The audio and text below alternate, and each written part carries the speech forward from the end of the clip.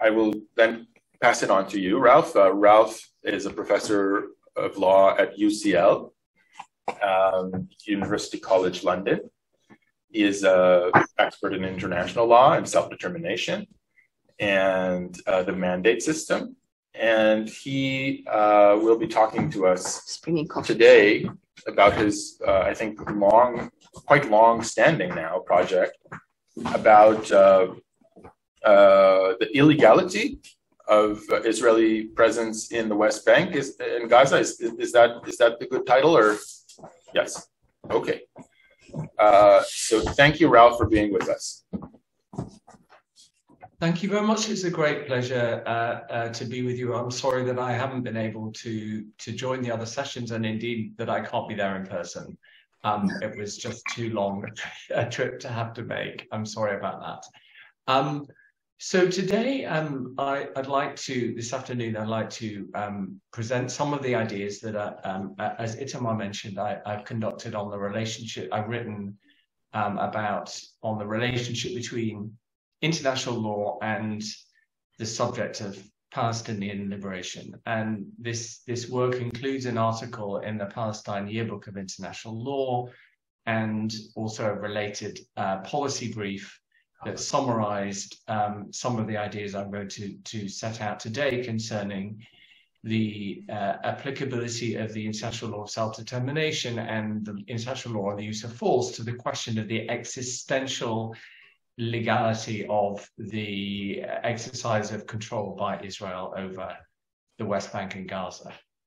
I'm currently preparing a legal opinion which will address this issue as a general matter, the general issue of legality or illegality of the what will be probably described, characterized by the General Assembly as the occupation over the West Bank, including East Jerusalem and Gaza, in anticipation of the GA vote that may happen any day now, requesting an advisory opinion of the ICJ on that subject. So that will be hopefully released at the same time the GA vote happens. So watch this space. I'll publicize it on the usual places. So what I'd like to do today is to set out the thesis about the interplay between self-determination and the use of force. So obviously the starting point is the exercise of domination by Israel over Gaza and the West Bank. And setting aside without prejudice to the particular legal test in occupation law, when it comes to the law on the use of force, this clearly does meet the test for being a use of force, which is the international law euphemism for war, which includes occupation and the exercise of control further through military means. So it doesn't just involve, as it were, active hostilities, which is a sort of common misconception about what it addresses. And with Gaza in particular, the exercise of control through military force obviously has continued. I don't need to tell this group how that has happened, so I won't bother with that. The facts are well known. The point to make legally is that this amounts to a sort of reconfigured ongoing use of force exercised by Israel over the Gaza as a territory, the territory of Gaza and its population, quite apart from when it is then periodically supplemented by further means and methods of warfare, such as military incursions and taking other military action, obviously in response to rocket attacks, mowing the grass, general degradation efforts, targeted assassinations, etc. Right? So those incidents are not the only moments when Israel is using force in international law terms with respect to Gaza. It is an ongoing situation, just as it is in the West Bank, including East Jerusalem. So it is for present legal purposes the same, even though obviously manifested in different ways. And of course, different ways in the West Bank, in different parts of the West Bank. Obviously, again, this doesn't need to be argued for in this group. The Palestinian people have universally accepted to have the right of self-determination. And the significance of that is, of course, the right to be free from any external domination, including occupation or other forms of non-sovereign based territorial control, which of its nature prevents the full de facto exercise of this right. So the domination needs to end in order for the right to be exercised. This right operates and exists simply by virtue of the Palestinian people being entitled to it. So it's not something, therefore, that depends on anyone else agreeing to this. It is understood to be a right. Something which might depend on the agreement of another actor is by definition not a right. Now, the anti-colonial form of external self-determination adopted around the middle of the 20th century and applicable to the Palestinian people was, of course, a repudiation of the concept of trusteeship over people. According to that concept, people were ostensibly, potentially, to be granted their freedom by colonial authorities if and when they were deemed ready by those authorities.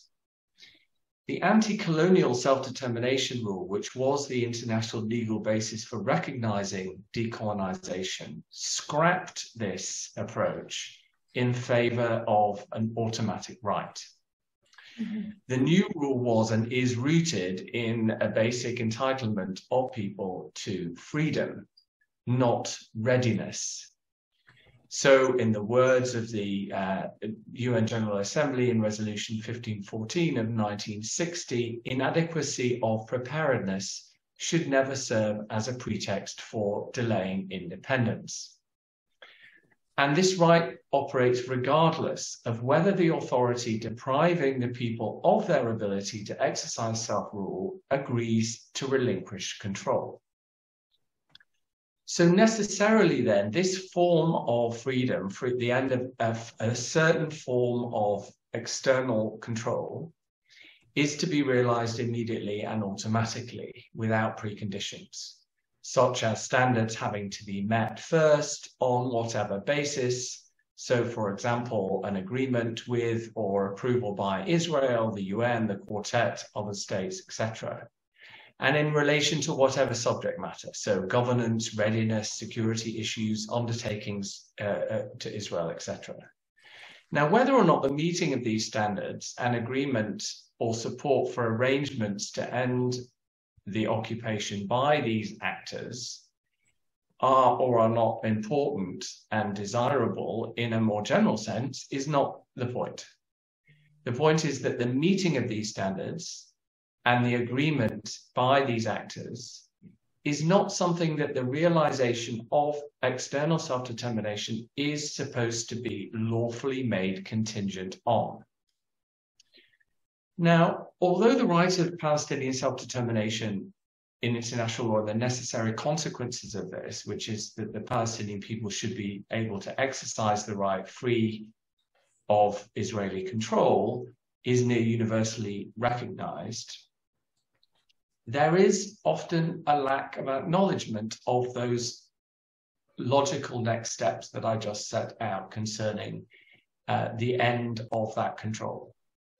So many commentators and states affirm the right of Palestinian self-determination only in the abstract, as if it does not then have some material significance to the ending of the control exercised by Israel over Gaza and the West Bank. So it's as though the sort of thought process has been started, but then not taken to its logical conclusion.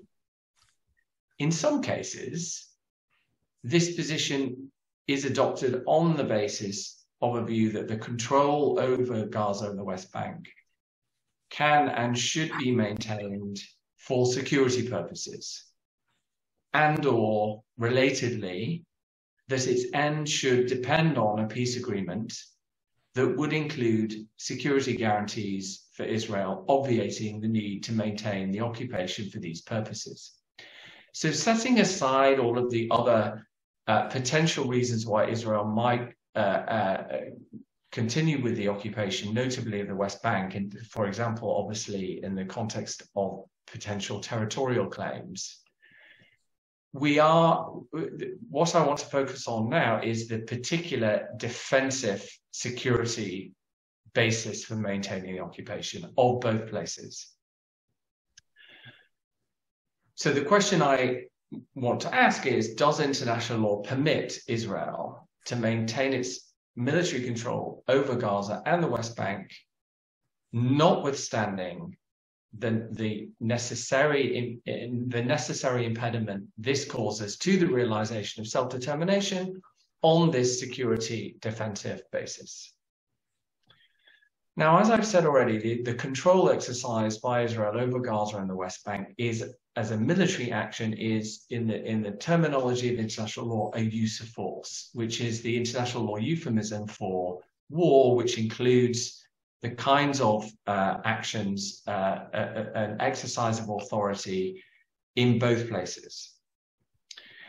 Now, the only legal grounds for a state to control territory that doesn't form part of its sovereign territory, and which is either the territory of another state or is a non-state self-determination unit. So you can pick your options there in the case of Palestine.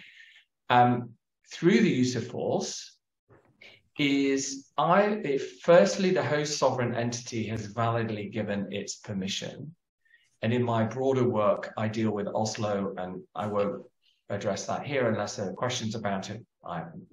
My conclusion is Oslo does not somehow provide valid consent to somehow the continuation of the occupation. Or the UN Security Council has given its authority for this under Chapter 7 of the UN Charter. That also has not been the case. And in my broader work, which will be set out in that legal opinion, I deal with Resolution 242 in particular.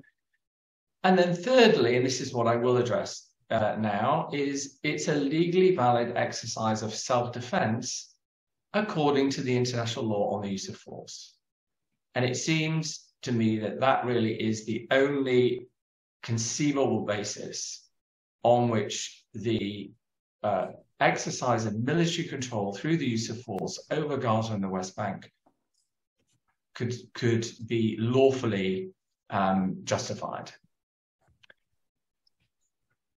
Now, so what is the legal test here? So, and forgive me if I'm really covering, for many, if not all of you, the kind of basic international law 101 here. The use of force in self-defense is only legally permitted according to the international law on the use of force, the Yos ad Bellum, if there is an actual or an imminent threat of an armed attack, and that the use of force involved, which of course here we know the realities of what that involves when it comes to the exercise of control, military control over Gaza and the West Bank, is a necessary and proportionate response to that attack or the imminent threat of attack. Now, the question of whether this an actual or imminent threat of an armed attack meeting the legal test existed in 1967 and the introduction of the occupation as a consequence of the broader defensive response to it was necessary and proportionate is, of course, disputed. But in my work and in the legal opinion, I assume for the sake of argument that that test was met then. But of course, if it was not, then the occupation has been existentially illegal in use of force terms from the very beginning. So proceeding on the hypothetical basis that there was a lawful basis for introducing the occupation in 1967, Some commentators, including international lawyers, seem to suggest that provided that existed then, the matter of legality has been resolved, not only for that moment, but also for the continued operation of the occupation. No further analysis is needed as time moves forward. In other words, the occupation can continue without this continuation itself needing to meet any justificatory test. So it's really left to the occupier, to Israel, to decide if and when they wish to end the occupation. Mm-hmm. By occupation, I mean the exercise of control, including the nature of the control exercised over Gaza since the withdrawal of boots on the ground. A more common view is that there is a legal requirement to end the occupation, presumably because of the right of self-determination of the Palestinian people, but that the test for when this should end, the end should come, or put differently, the test the occupation has to meet in order to continue to be justified, is something different from the general jus ad bellum test that I mentioned a moment ago. Specifically, some have suggested that the occupation can continue until there is a peace agreement. Now, bearing in mind that this kind of new test that seems to have been kind of conjured up out of nowhere in legal terms, given that it could enable the occupier to prolong the occupation by simply failing to engage in good faith efforts to pursue an agreement, a seemingly tighter version of this approach is that the occupation is permitted to continue until there is a peace agreement, provided that the occupier is making all possible good faith efforts to achieve that agreement. This is not the international law test. The requirement to meet the general ad bellum test that I mentioned before is an ongoing one in any continuing use of force, including a military occupation. Commentators and policymakers seem to overlook that the use of force requiring justification on this basis is not simply the initial period of invasion that precedes and enables an occupation. It is also then the operation of the occupation, including when it's reconfigured, as was the case with Gaza, and of course, post-Oslo in the West Bank, since the conduct of an occupation, quite separately from the circumstances of its introduction, is itself a use of force. So in consequence, the test remains on an ongoing basis, needing to establish an actual or an imminent threat of an armed attack, and the type of force being used being necessary and proportionate to that. If the test is not met, then the military control exercised by Israel over Gaza and the West Bank is illegal, even in the absence of a peace agreement. Thus, whether or not a peace agreement has been reached, and whether or not the occupying state is taking all good faith efforts to reach such an agreement, are not by themselves dispositive of whether or not the occupation is or is not legally justified. This is not to say that Israel is not required in international law to make good faith efforts to reach a peace agreement. It's just that this is irrelevant to the question of whether Israel has a legal entitlement to maintain its military control over Gaza and the West Bank.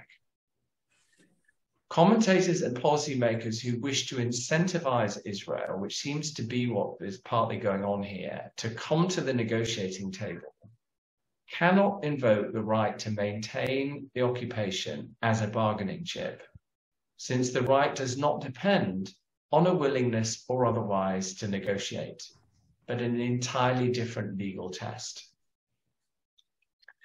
Now, beyond Israel's particular episodic responses to rocket attacks from Gaza, the ongoing military control exercised by Israel over the West Bank and Gaza, if it's understood, as I say, which is really the only justification that bears any relationship to something that might be compatible with international law, if it's understood in defensive terms, is not, of course, about responding to an actual or an imminent attack, as I say, outside of responding to the rocket attacks from Gaza. Rather, it is preventative self-defense, using force to stop a threat from emerging, either at all. So, of course, the control exercised in the West Bank linked in the case of Area A to security cooperation with the PA, or to a large extent, as in the control exercised over Gaza. So another element to this is to understand the occupation as a mechanism to prevent the existence of another fully autonomous Arab state at Israel's borders, out of a generalized defensive concern in relation to this state. So here, potentially the point of the occupation is in effect to prevent a fully functioning Palestinian state for defensive security purposes. Obviously, also in the case of the West Bank, the use of force is sometimes also explained in defensive terms as a means of protecting settlers and settlements. And this, again, can be understood to be not only in response to actual or imminent attacks, but also more long-term preemption and prevention of emergent threats. Preemptive or preventative self-defense is not a valid basis for using force in self-defense in international law. Thus, the occupation in general and these actions taken in relation to settlers and settlements, in particular in the West Bank, cannot be legally justified on this basis. So the analysis that I've suggested has proceeded, of course, on the hypothetical basis that there was a Yosef Berlin justification for introducing the occupation in 1967. This conclusion on illegality is based on the absence of the necessary actual or imminent or threat of an imminent armed attack meeting the relevant test, or the existence of such a threat, but the disproportional relationship between the occupation and the threat in the period since 1967. This conclusion is arrived at from the manifest impossibility of such a situation being in existence on a continued basis for anything other than a short period, given the narrow nature of the test in terms of both the threat required and the requirement of proportionality that the occupation must meet in order to be justified, even if a threat meeting the test is in existence. So the effect of this analysis is that there is no lawful basis for Israel to maintain its military control over Gaza and the West Bank. Or, to put this differently, there is no ability for it to lawfully impede the Palestinian right of self-determination through this action. As a general matter, and in the specific context in the West Bank of protecting Israeli settlers and settlements. In consequence, then, the exercise of military control over Gaza and the West Bank, including East Jerusalem, is existentially illegal as a breach of the international law on the use of force and the law of self-determination. And Israel is required to end it immediately. This latter requirement of immediate termination is a necessary requirement of that right of the Palestinian people to have their right realized instantly and necessarily not subject to any qualifications, as I mentioned before. Now, the nature of the breach of international law here is such as to meet the definition of aggression in international law. The term aggression is usually used as a synonym for a breach of the international law on the use of force, and occasionally as a subset of such breaches that are of a particular grave nature. Insofar as that latter subset definition is concerned, the breach here meets and exceeds the threshold. It meets it with the existence of an unlawful exercise or use of force in jus ad bellum terms, and then it exceeds it through factors I haven't mentioned already, but I cover in the other work concerning aggravating factors linked to annexation, prolonged duration, and egregiously abusive conduct. Aggression is illegal in terms of both the responsibility of the State of Israel and also in terms of individual criminal responsibility. The crime of aggression in the Rome Statute for the International Criminal Court is limited to aggression which, because of its, and to quote, its character, gravity, and scale, constitutes a manifest violation of the Charter of the United Nations. So for the same reasons that the breach of international law here falls within the occasionally used definition of aggression that covers a subset of the breaches of the law on the use of force, the illegal nature of the use of force meets this ICC definition of the individual crime of aggression. Thus, in terms of the definition, the crime of aggression is being committed by certain individual Israelis. The question left to be determined and beyond the scope of my work is who these particular individuals are in terms of meeting the relevant leadership test that is part of that definition of the crime of aggression. To finish, and in parenthesis, what is left, of course, is a right to use force in self-defense in response to actual or imminent attacks on Israel. And here I mean Israel within its borders, not Israel in the form of settlers and settlements or its presence in territory that it claims to have annexed but has not, such as East Jerusalem. Attacks on that Israel from the West Bank or Gaza, for example, rocket attacks from Gaza.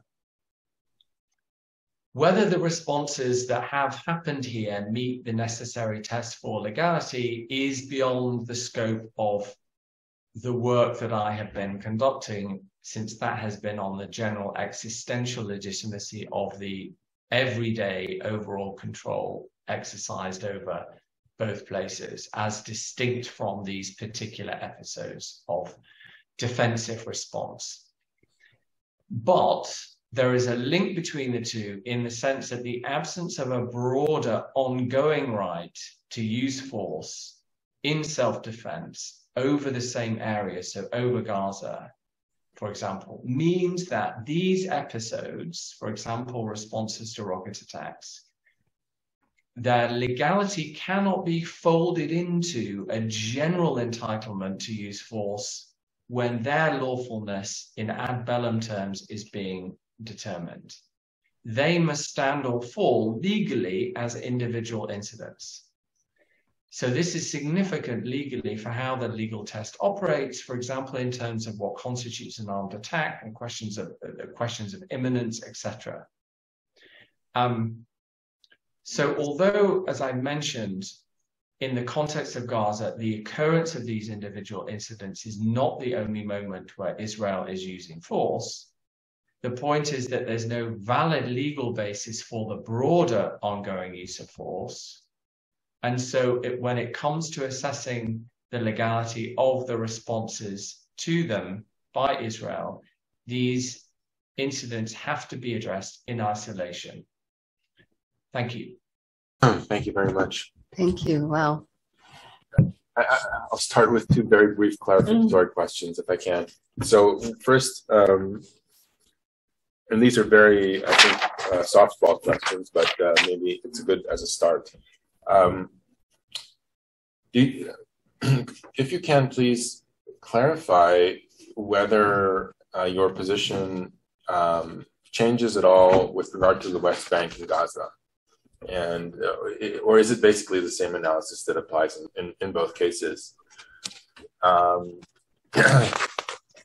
That's one question, and I think it is basically the same analysis, but I just want to make sure I understand. With regard to the point made of a lack of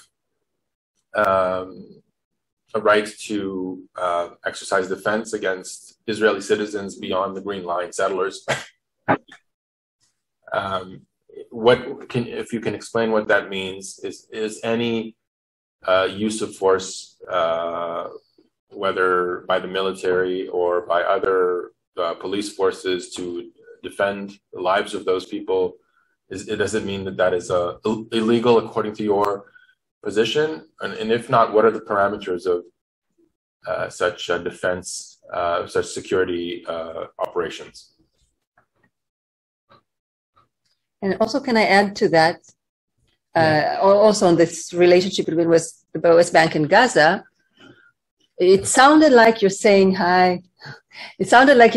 that it is possible that Israelis' responses to rocket attacks from Gaza would be considered legitimate and legal in terms of the use of force requirement. So in what sense Israel's relation with Gaza at the moment, or in what sense of control do you mean in relation to Gaza? I can understand this in relation to the West Bank very clearly, but less in relation to Gaza. So do you see the control connected? Do you see the control over Gaza and the West Bank at the same time? Or if there's a different kind of solution to the problem in Gaza, in the West Bank, that Gaza remains the same, it remains, a separate entity. I think I have a question, if I may. The analysis is more like a clarification, because you say that the self-determination in the exterior sense, I didn't really get it, but on the exterior is automated or is inherent. So, but it doesn't really appear in the world or in reality, because let's say just Azawad in Mali. Azawad is declared independence 2015. The French came, helped the Malian military to suppress it, and there is no self-determination, no automated self-determination. Same with Scotland, for instance, with the idea of self-determination of Scottish people, but it wasn't realized because of, because the vote didn't came above 50%. So how does it relate to the automated aspect of self-determination? Great question. So is it the same analysis, West Bank and Gaza, and which maybe links also to Karen's question also about the nature of control? So essentially, yes, right? But the work, of course, then elaborates on why it's a yes, right?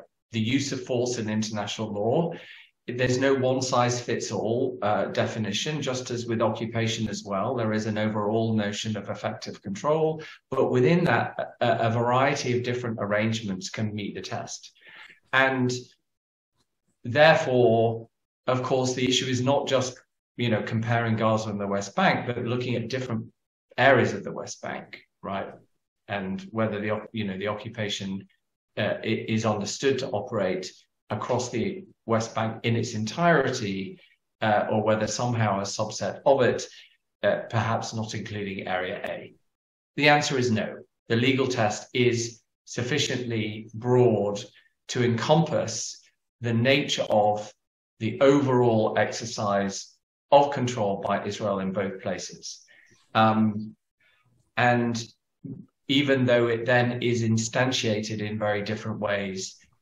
So, for example, in Gaza, the issue is obviously the siege, being together with Israel, having an exclusively determinative role in determining the entry and exit of any and all people and food and material items, and including medical supplies, the exclusive control over airspace and maritime territory, the control of the water and electricity supply, and the ability to reintroduce boots on the ground from its own territory without any impediment.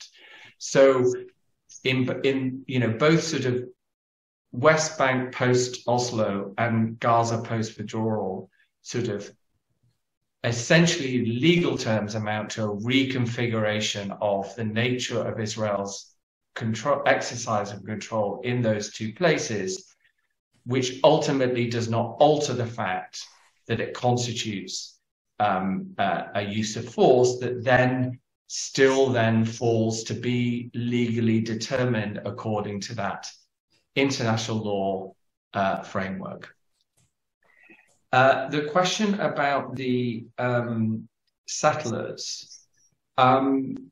So the consequence of this analysis is that, which is sometimes hard to appreciate because the dominant normative paradigm through which the occupation is commonly addressed is in relation to its ostensibly humane conduct, right? So the question is applying IHL and maybe most of human rights law and saying, in individual incidents, is Israel behaving in a way that complies with the relevant IHL? Usually it's only IHL standards, even though everyone supposedly adopts a integrated approach with human rights law.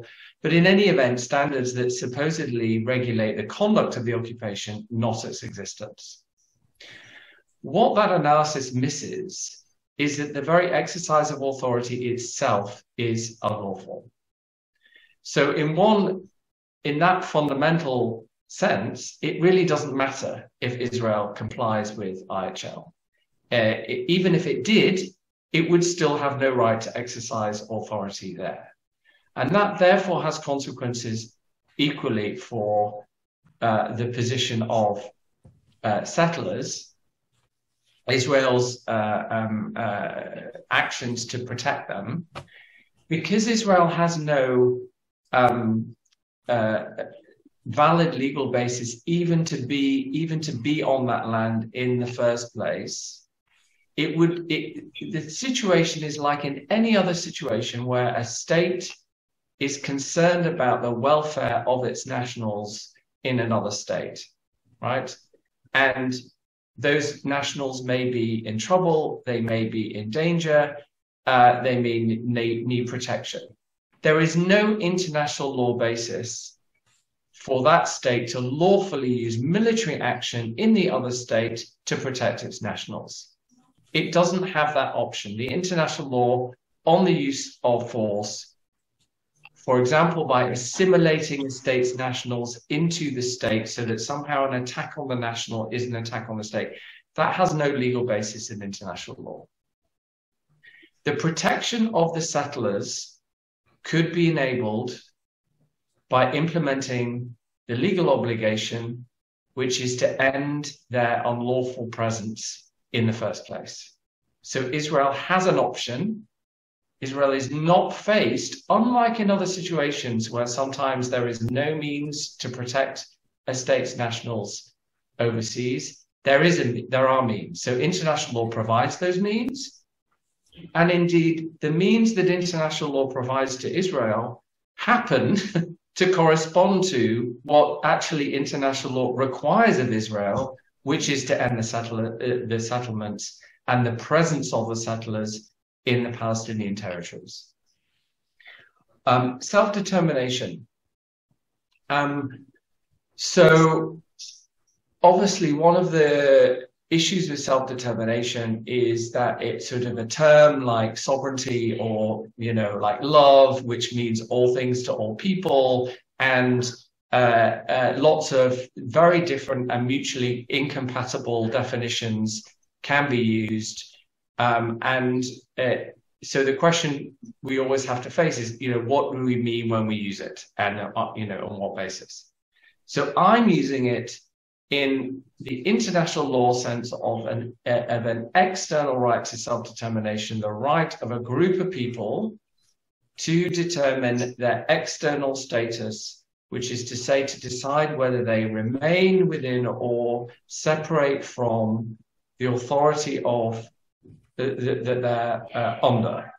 Now, although many groups in the world, sorry about the background noise here, I don't have any control over it. Many groups in the world aspire to that and claim it. Very few are given it in international law. And the Palestinian people are in that special class because of their being a people of a territory that was subject to colonial rule under the Ottomans and then the British in the first half of the 20th century. So the mandates were a form for the purposes of this international law of self-determination. Mandated territories were a type of, not only in that legal sense, they were colonies, right? But the fact that they were called mandates is irrelevant to the application of the international law of external self-determination that emerged in the middle of the 20th century and became applicable to colonial territories generally. Whether it's they are designated as mandates, or then, of course, under the UN, the trusteeship system, or other forms of colonies, which therefore were characterized, again, euphemistically, as non-self-governing territories. So unlike the Scots, the Palestinian people have this right of external self-determination.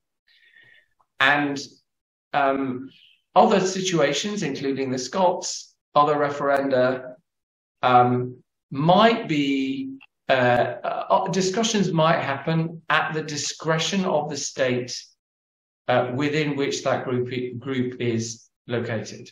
The difference here is that it's not about the discretion of the authority within which the people are located. It's a right. So the Scottish people do not have a right of external self-determination. They've been given it in the form of that vote that gave them the option to decide whether to go for it or not. But they did not have a right to be given that. The Palestinian people do in international law. I'm not sure.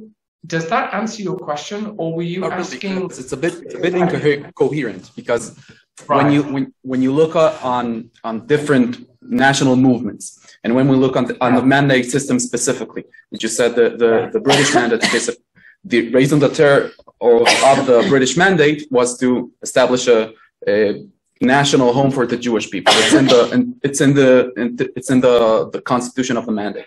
So the international recognition of self-determination for a specific person, a specific people or group, is not really coherent in that sense, because you say that Palestinians do have that right, but Scots don't have that right because they're not in the same situation. But looking empirically, they're both people with national identities and a desire for independence or self-determination. Absolutely. This is not, I'm not suggesting that this is fair and just, and that the groups who get it deserve it more than the groups who don't, in terms of what international law, the international legal position adopts. I'm not saying that. I'm simply explaining what the legal position is in international law. On the question of the Palestine mandate, since you raise it, I have a new article, it's about to drop in the Journal of the History of International Law, which is about the Palestine mandate.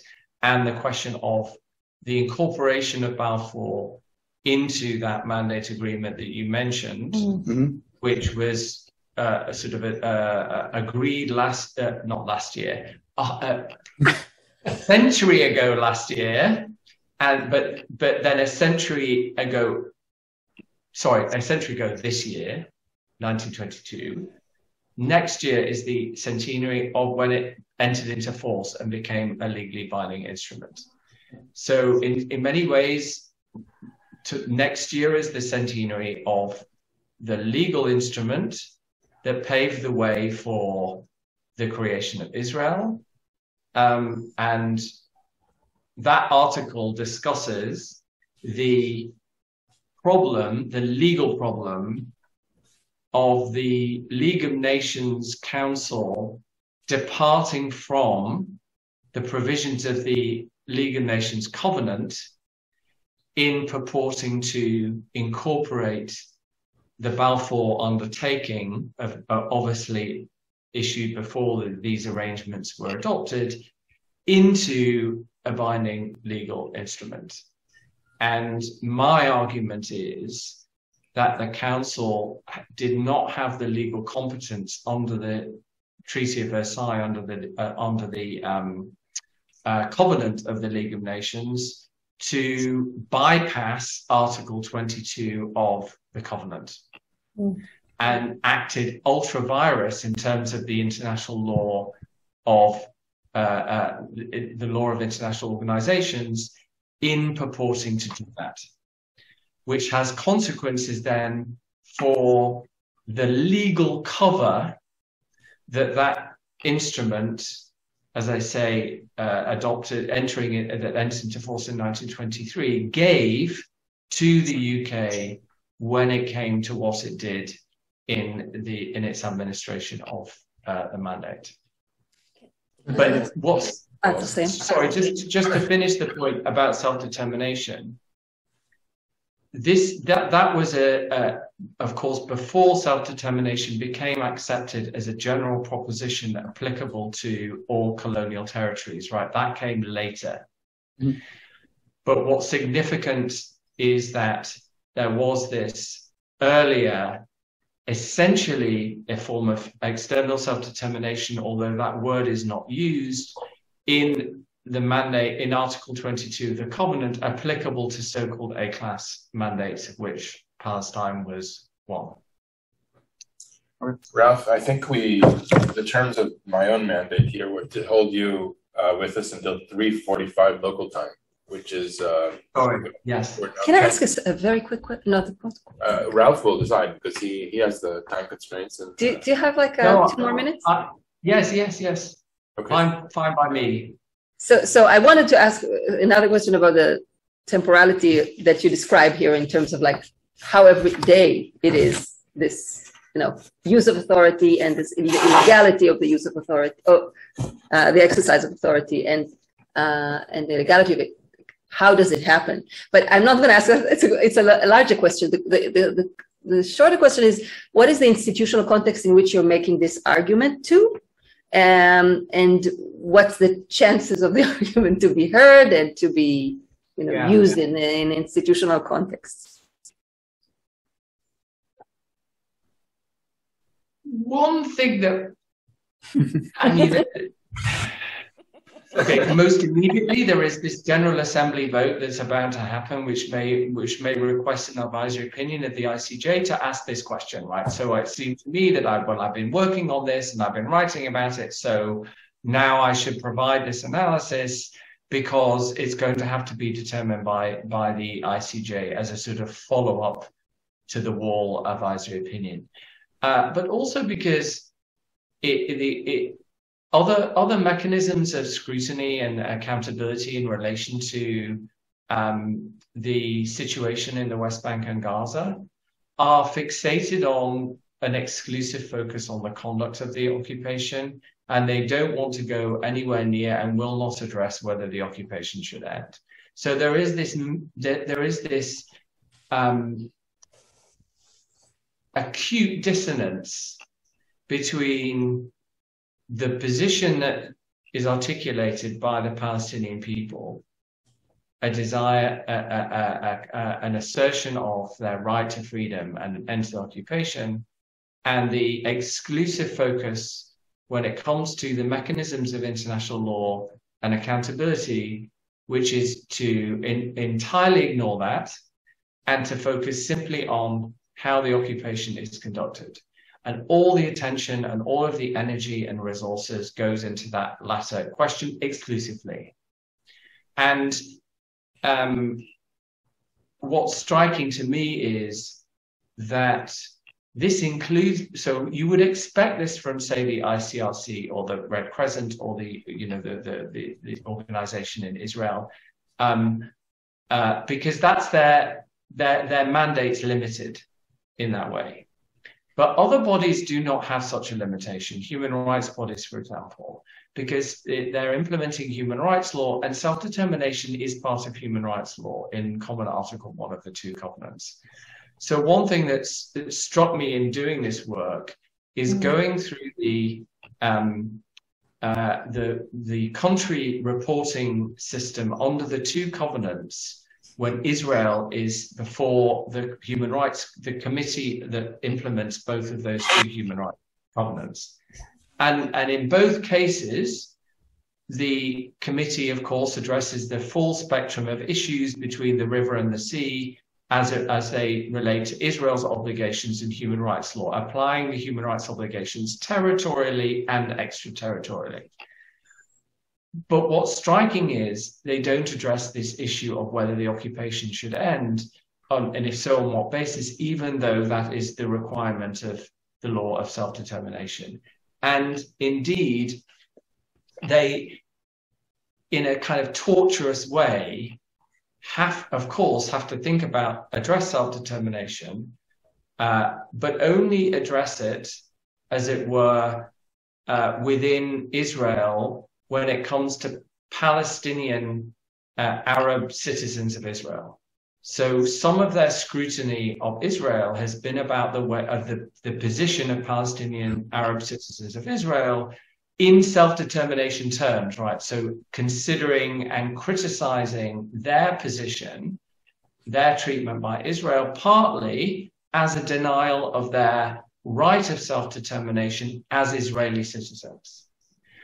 And of course, that is an incredible, to only address self-determination in that limited way is a peculiar approach when it comes to the situation of Palestinians, because essentially what the two committees are saying is we are only going to address your right to self-determination when it comes to essentially the self-determination right of the people of Israel, right? So it's kind of gaslighting, you know, these bodies are essentially saying you come to us for scrutiny about the way you're treated. And what we're going to use the language of self-determination, and we're only going to apply it and understand it and frame it in those terms. And it seems to me that is happening because of this inability and unwillingness to address the implications in self-determination terms of the occupation. So they can only think about self-determination as the self-determination of the Israeli people, and therefore of Palestinians only insofar as they are Israeli citizens. Okay, thanks, Ralph, so much. It was a really very, very interesting talk, and we look forward to hopefully being in touch with regard to a possible collection of essays. You will be free to join us or not. I mean, but we do hope to proceed with this project in a more Gaza-specific vein. I'm saying this to myself as well, because I also had a talk that was not so clearly focused on Gaza. Thanks so much, and we'll be in touch. Thank you so much. All right, bye-bye, take care.